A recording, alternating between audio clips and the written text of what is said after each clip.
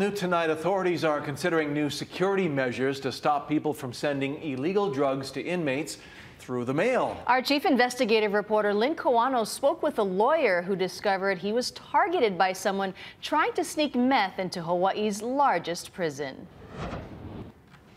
The Department of Public Safety says they've had multiple similar incidents, attorneys unknowingly being used to help smuggle drugs into the facilities. Attorney Jonathan Burge was surprised when this large envelope arrived at his office. It had his return address stamped in the top corner. It was marked confidential to give the appearance it was legal correspondent for a client. But the package that was addressed to the Halava Correctional Facility was sent to an inmate he does not know who was not found in the prison. So it was sent back. Return to sender.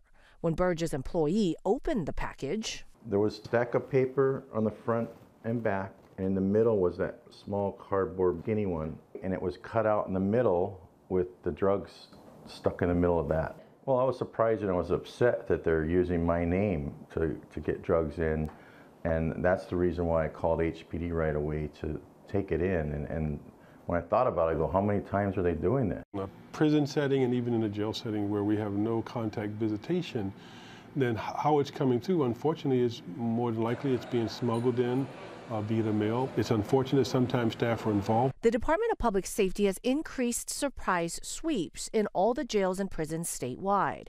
The most recent, Monday morning, when these K-9 units hit OCCC Module 18. No illegal drugs were found in this shakedown, but lots of other contraband, including vaping devices, batteries, unapproved clothes, and food were recovered.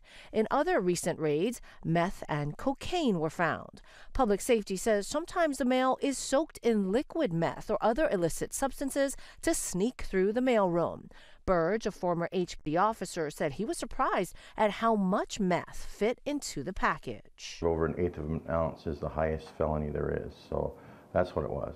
Assuming that it is meth, it looked like it.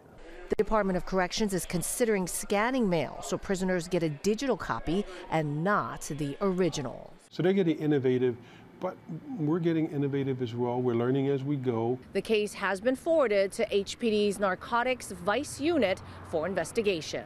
I'm Lynn Kawano, Hawaii News Now.